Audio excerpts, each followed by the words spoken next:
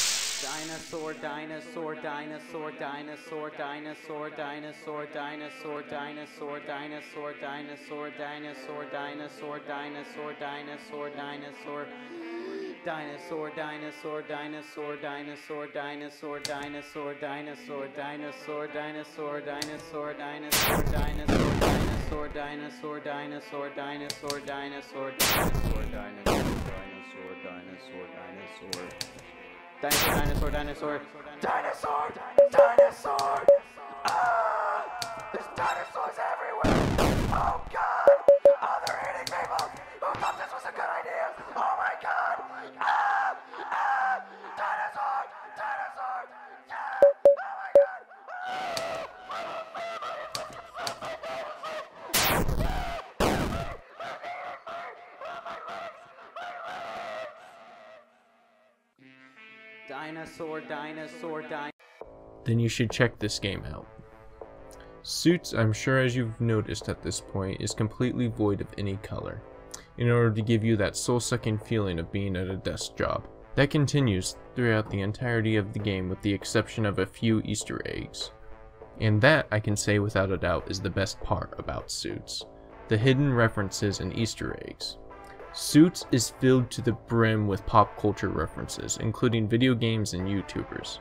In fact, one of the best parts of the game for me was when you had to defeat the CEOs of different entertainments. One of them was the video games, so I naturally worked my way up that tower first. I don't want to ruin too much, but after I enlightened some console peasants, killed Markiplier and JonTron, I reached the top of the tower to meet the CEO. The CEO was a fat fedora-wearing neckbeard complete with katanas and a stained waifu pillow. So, if that kind of humor is up your alley, then you might want to check this game out, man. Just because I feel like I need to cover it. The game's story was simple and weak. You're a businessman that was raised from birth, aspiring to move up in the world. Hijinks ensues for 4 hours. That's basically it.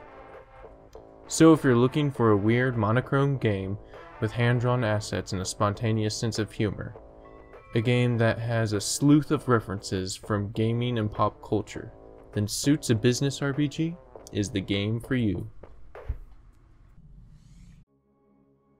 Hey, thanks for watching.